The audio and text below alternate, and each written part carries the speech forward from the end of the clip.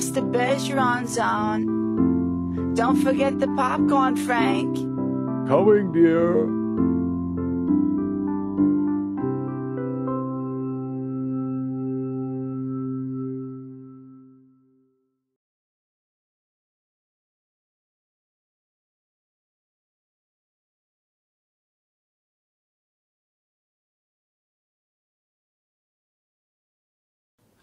Hi, thanks all for coming today. My name is Arthur Bergeron. I'm an attorney at Myrick O'Connell. There are 65 of us.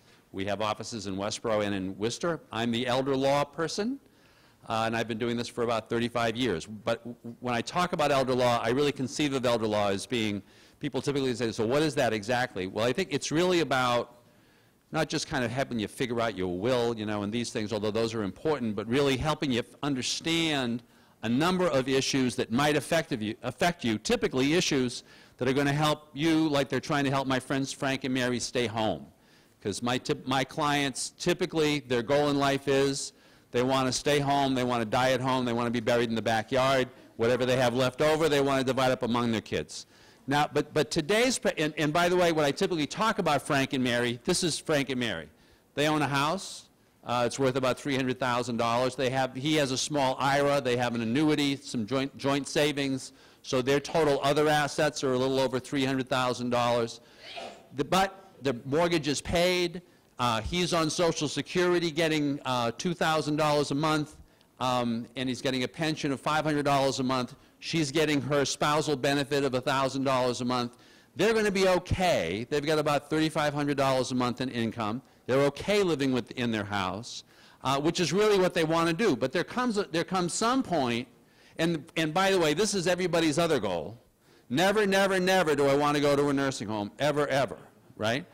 And oftentimes people will, when they're thinking about this, they assume that an assisted living facility is really kind of a nursing home in disguise, right? But I guess the reason why I wanted to talk today is there does come a point, or there may come a point for folks where staying home, home being their old house, isn't going to work. Now, I know the last presentation that we did in the last hour, we talked about the tremendous number of modifications that you can now make. There's a lot of technology out there that will allow you to stay home in your own home. But sometimes that doesn't work, and it just doesn't become safe. And that's the time at which an assisted living facility may make the most sense for a whole lot of reasons. So I've asked Chet Olson from the Heritage, which is really about, he's an elder lawyer. I go to see a lot of assisted living facilities. I go to a lot of nursing homes. The Heritage is about the nicest of the assisted living facilities that I've seen. And it's an older facility. It's not a brand new facility. So we asked him to come because it's really kind of an example of a great place. I'm sorry, that sounds like an ad, but it really is nice. So we wanted him to talk about who comes to an assisted living facility and why is it that they come, and to talk briefly about costs. I'd actually like to know, because typically when people hear assisted living, in the back of the mind, they just go, ka-ching, I can't afford that. So I wanted to talk about costs. And then we've asked Patty Surveys to come. Patty, I often get questions regarding the veterans benefit, the so-called veterans benefit. And if you're not a veteran or the wife of a veteran or the widow of a veteran, that piece isn't going to feel really relevant to you, and I'm sorry. But this comes up all the time. And one of the things that Patty pointed out to me is that nationally, 80%, over 80% of all folks living in assisted living are taking advantage of the veterans benefit, and that's the reason why they can afford it. So I wanted you to understand what that benefit is, how it works. There are a number of misconceptions about it. Patty is probably the state expert on this. Her name regularly comes up. So finally, because I kept hearing about her, I called her. I said, so, can we get together at some point? And she said, oh, sure. She said, I live in Marlboro. Well, I live in Marlboro, right? I said, well, this is very handy, right? So I asked her to come over today just to talk. And incidentally, if this is of value to you, or you know somebody for whom this would be of value to you, this is going to get repeated on cable.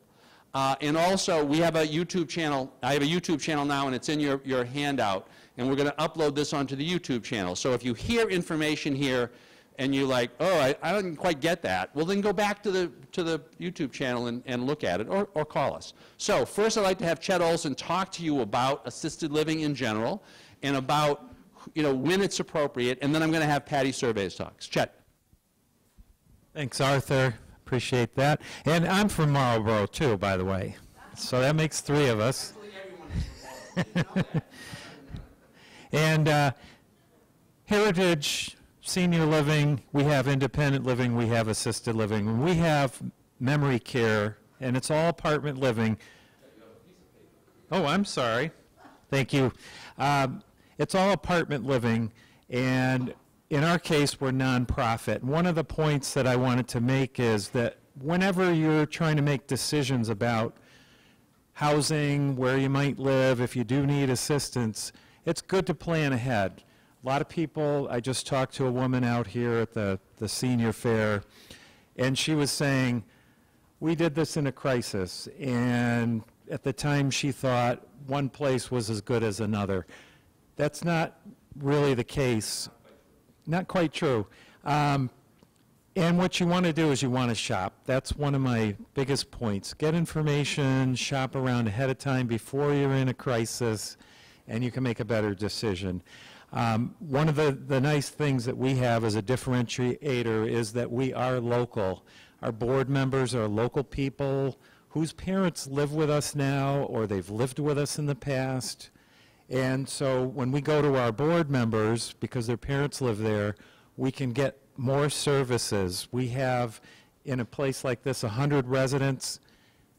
Typically, if you're looking at other places in the market, you might get 2 activity directors. We have 7 people. So dig around, shop around, ask questions. They're not all the same. Some places like us might offer residential setting that you can go in under the regulations. It's all apartment living. It's non-medical, it's a social model. But you might not get as many services at one place as you do at another. Some have assisted living. We also have independent living. We also have memory care. We're also associated with skilled nursing. We have a relationship and are part of the Mary Ann Morris Healthcare Corporation. So, yes. We are in Knobscott, which is the north part of Framingham. We're next to Hemingway School on Water Street. Some of the things that you'll see here in assisted living or independent living, certainly you have housing where you rent an apartment. Some of the places out there you're going to find, if you shop around, they're going to want you to put $30,000, $40,000, $50,000 or more down before you can even move in. A lot of places you can do monthly rental like you can at Heritage. It's just a month-to-month rental, and if you want to walk away with a 60-day notice, you can walk away. We do have support services. We clean your apartment. We make meals. One of the biggest things that you can get out of assisted living or even independent living is socialization. A lot of people we see get isolated, and one of the biggest things in research that you can see today, why people stay healthier, are people who are connected to other people and who keep active.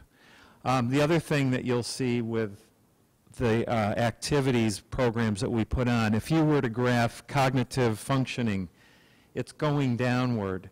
If you can get stimulated and stay active, instead of having a steep decline, it may taper off over time more gradually. So that is one of the hugest benefits of being in a supported community, not being isolated.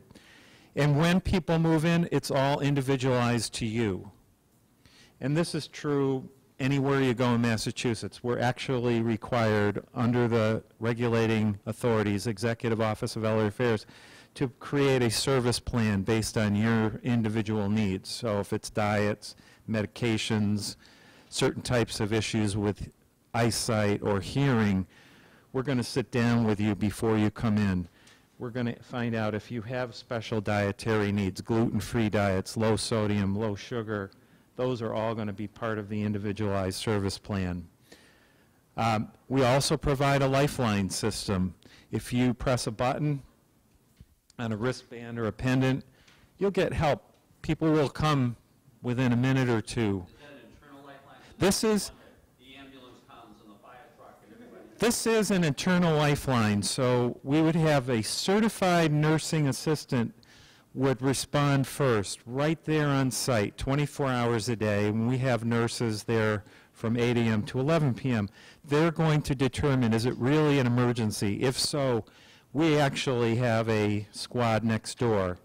And this is a huge help and a peace of mind factor. Like I say, the activities, these are going to keep you stimulated cognitively. It's going to improve the quality of your life. We take trips into Boston. Last week we went to Foxwoods. We bring in pet therapy. We bring in the Golden Tones. We bring in the Singing Trooper we have coming on Veterans Day. And we go to concerts on the Green. We have the Girl Scouts. We have trips to the Blocks preschool. All kinds of great things going on for different interests. And we have a woman who does a painting class that we bring in. She devotes her Fridays to us, Gallery in the Pines from Hudson.